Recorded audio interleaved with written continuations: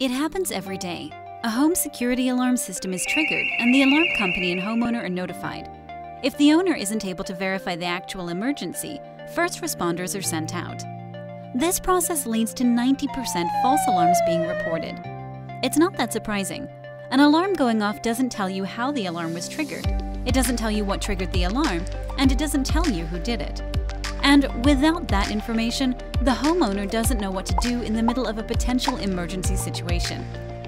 At 10, we have developed a way to provide the critical information needed at the right moment to make an informed decision.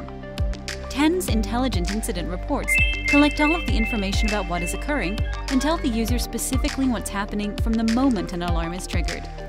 Our system is fault-tolerant, with a backup battery and monitors around the clock. Our sensors collect detailed information so the how, what, and who of a situation can be immediately identified and assessed, eliminating any confusion.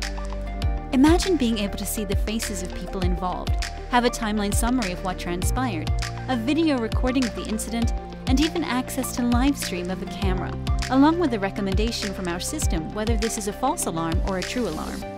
And our roadmap will extend the intelligence to flag unusual activities prior to a traditional alarm event, so that the owners can prevent security breach events before they happen.